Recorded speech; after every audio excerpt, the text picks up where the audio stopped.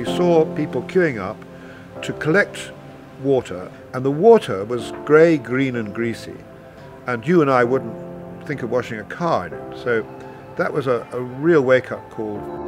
So we wanted to do something, this group of men, we wanted to do something where we felt we could engage with this poverty and this deprivation and make a difference. That's where it all started.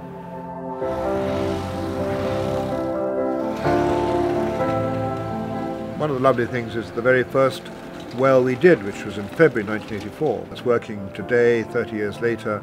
It has to run for another 30 years because we really care. We really care about it. It's a legacy that the Trust is proud of, that our sources last for a long time, that we don't let communities down and that we keep coming back to make sure they're working.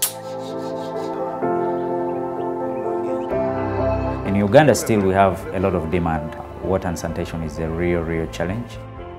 Water, clean water, is what will bring development everywhere across this continent.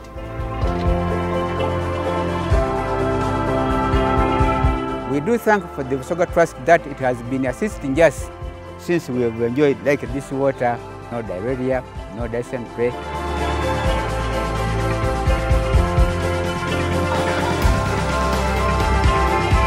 We've worked in communities where people are really, honestly, genuinely happy to receive water. We do the work on the ground. We actually get the spades in and dig the wells.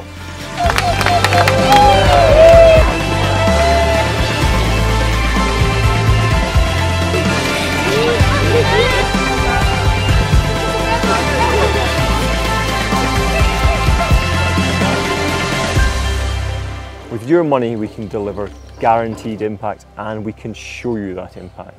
Maybe you can help someone else, help another country, another economy lift itself out of poverty, because ultimately it benefits all of us.